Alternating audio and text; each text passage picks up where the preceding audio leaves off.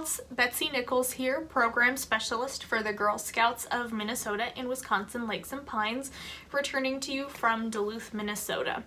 This video is part 3 of 4 for the BLISS Live It, Give It journey, which is also known as the Ambassador It's Your Story, Tell It journey. Before we dive in, let's get started with the Girl Scout Promise and Law. On my honor, I will try to serve God and my country, to help people at all times, and to live by the Girl Scout law.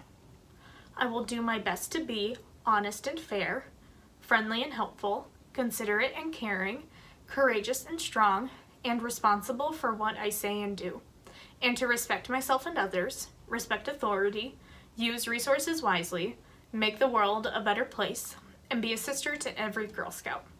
Great. So, today we're going to kind of continue our conversation that we had last week about, realizing our dreams and then also realizing the dreams of other people. Are there any similarities between those dreams, and is there a way that we can help someone else achieve their dreams? Because ultimately what this whole journey is going to kind of culminate into is a take action project that will kind of look like you helping someone else achieve their dreams. Because ultimately, if we all have an opportunity to achieve our dreams, then the world will be a better place. So we are going to kind of look at the steps that we need to take to start to seek and select dreamers. So if you do have access to the BLISS book, we're looking at the Give It side, and I'm in chapter 2 where we're looking at how to seek and select a dreamer.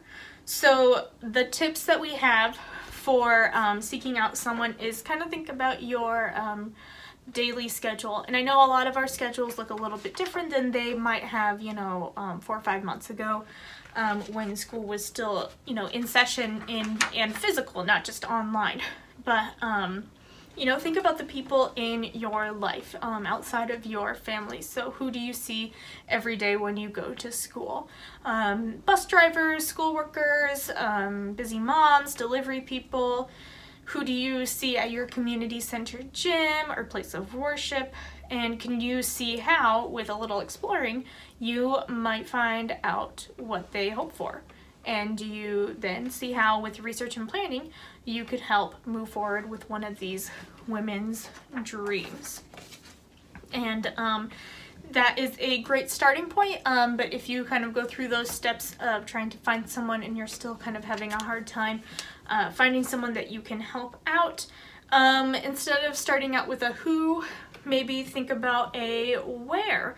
So maybe you are an aspiring artist. Maybe you want to try to find and assist someone who dreams of being an artist as well.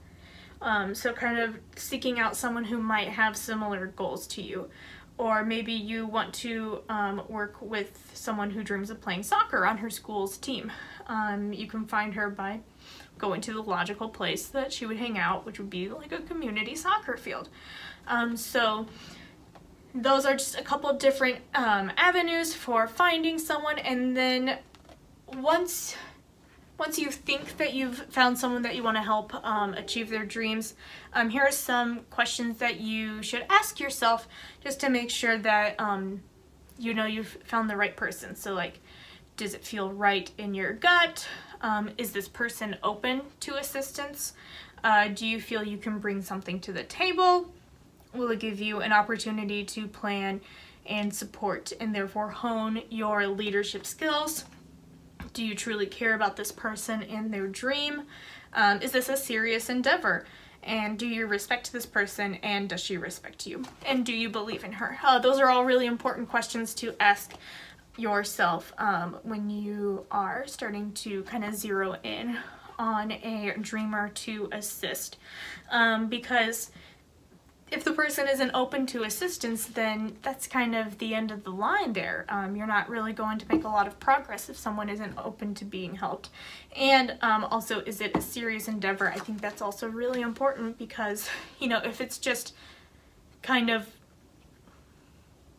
a joke, or if it's not something that they're really passionate about, eventually you're going to get really tired of helping them work on this if it's not something that they are also very serious about. So those are some questions that you can ask to kind of help you figure out, am I with the right person for this Take Action project. So we have been spending quite a bit of time kind of planning out how we can give bliss to the people in our lives.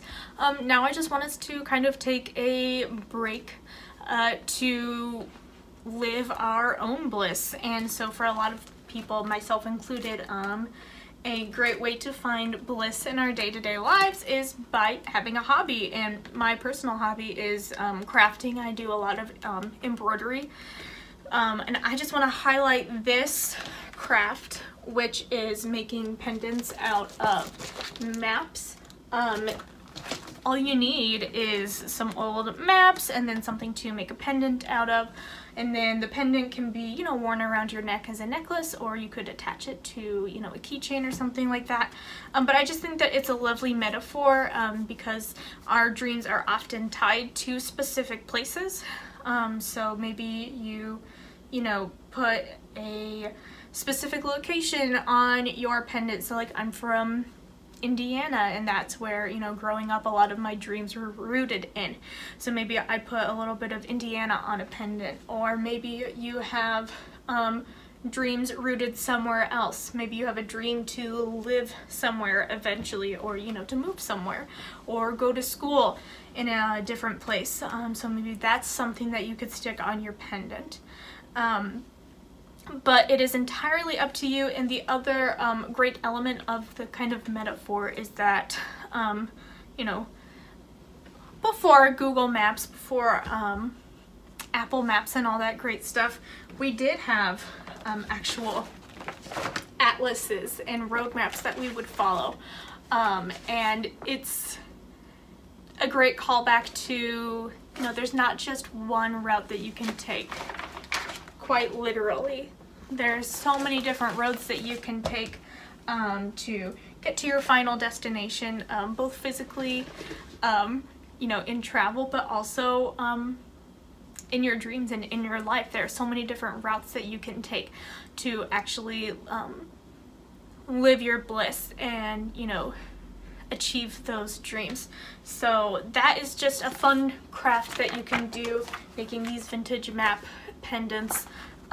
Take a break from online school, take a break from studying, and have something that you can carry with you as you, you know, walk through life.